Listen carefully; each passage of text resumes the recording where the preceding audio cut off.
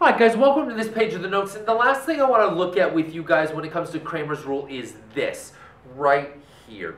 If you ever wind up getting a determinant for the coefficient matrix that is 0,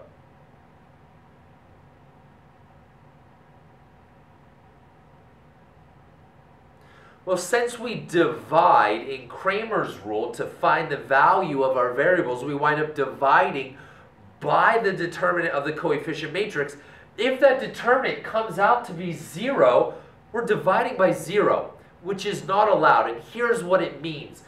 Cramer's rule will not solve the system of equations. And the reason it won't solve the system of equations is because the system is either consistent and dependent, meaning there's an infinite number of solutions. All three equations represent the exact same plane, right? So you either have that all three planes are the same plane, or all three planes don't actually intersect each other, right? Only two of the planes intersecting. So there isn't a solution where you have all three planes intersecting.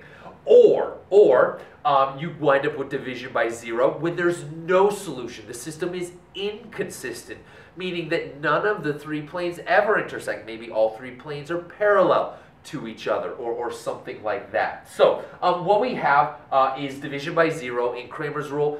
You might have to solve using a different method, either the graphing, which we did graph systems of 3 equations, but if you had a system of 2 equations, you could graph it. If it's a system of 3 equations, you could do the algebraic method that we learned. Either the substitution or the elimination methods would certainly work as well. So when it comes to Cramer's rule, it doesn't always work if you wind up with division by 0. And let me show you an example.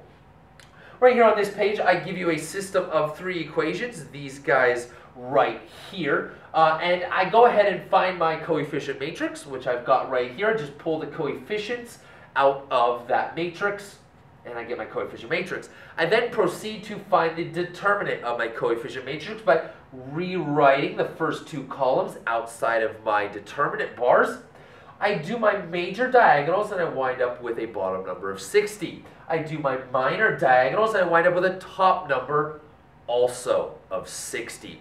Bottom minus top means 60 minus 60, which gives me 0. What's going to happen when I set up Cramer's rule? It's going to wind up with division by 0, which is not allowed. And so what we know now is that Cramer's rule will not work for solving this system due to division by 0. You're going to have to find some other method. You could do substitution. Actually, for this system, substitution wouldn't work because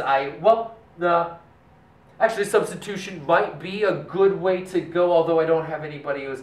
elimination is going to be the way to go, just simply because what I've got is a couple of variables that are opposite in signs, and the coefficients are matching. So elimination would be the fastest way to go to solve this system of equations, and you know that you're going to get a solution that is either infinite number of solutions or no solution. Since Cramer's rule didn't work, the system cannot be consistent and independent. It must be either inconsistent or consistent and dependent, meaning all the equations are the same, or they don't ever intersect each other. It's got to be one of those two.